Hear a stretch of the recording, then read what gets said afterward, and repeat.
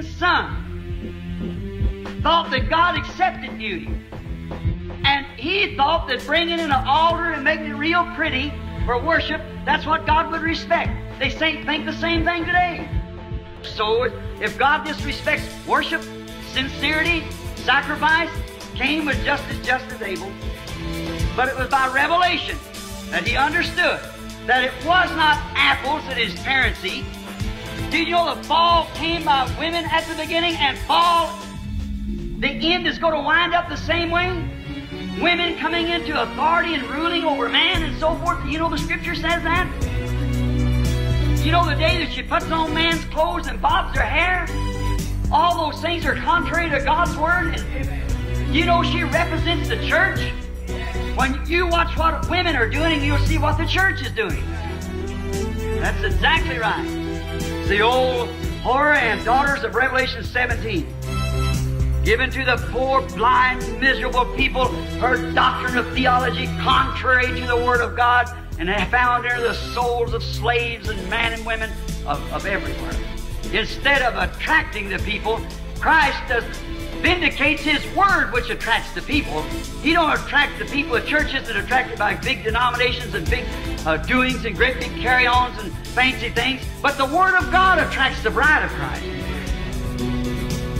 Now, notice, it's interesting to notice how that the church tries to attract the attention of the people by fine robes and dress choirs and bobbed-haired women and painted faces. And they think it'll sign like an angel, lie like a devil, run around all night to a dance like think nothing about it. And that's what they think is all right. That's beautiful. But you see, that's false made. That's not the Word of God. While the true bride attracts the attention of God by keeping His Word.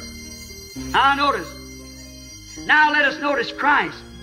You say, well now wait a minute. What about this beauty you're talking about? The Bible said in Isaiah 53:2 that when Jesus come, there was no beauty of Him that we should desire Him. Is that right? There's no beauty. If He would have come in the worldly beauty as Satan is today, the people would have run around Him and accepted Him the way they do the church today.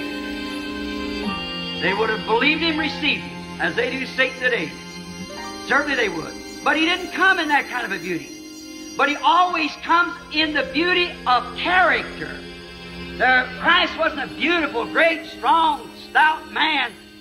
God doesn't choose that kind. Stop just a minute, man. Look at your creeds that you serve. Look in your churches. Is it just exactly with the Word of God? Have you met every qualification? Say, I'm a good man. So was Nicodemus and so was all the rest. They were fine. See, that don't have nothing to do with it. And women, I want you to look in the mirror. And look what God requires a woman to do. And see, in God's mirror, not your church mirror, in God's mirror, and see if you could qualify in your life the spiritual bride of Jesus Christ. Ministers think the same. Do you cut corners here to save somebody's feelings over yonder? Would you do this if it put you out of the church? If you are feeling that way, my dear brother, let me warn you in the name of Jesus Christ, flee from that right now.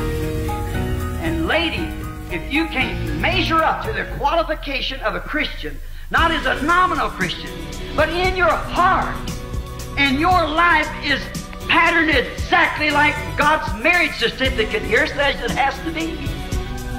And church member, if your church isn't like that, can measure up to God's qualification of His Word, get out of it and get into Christ.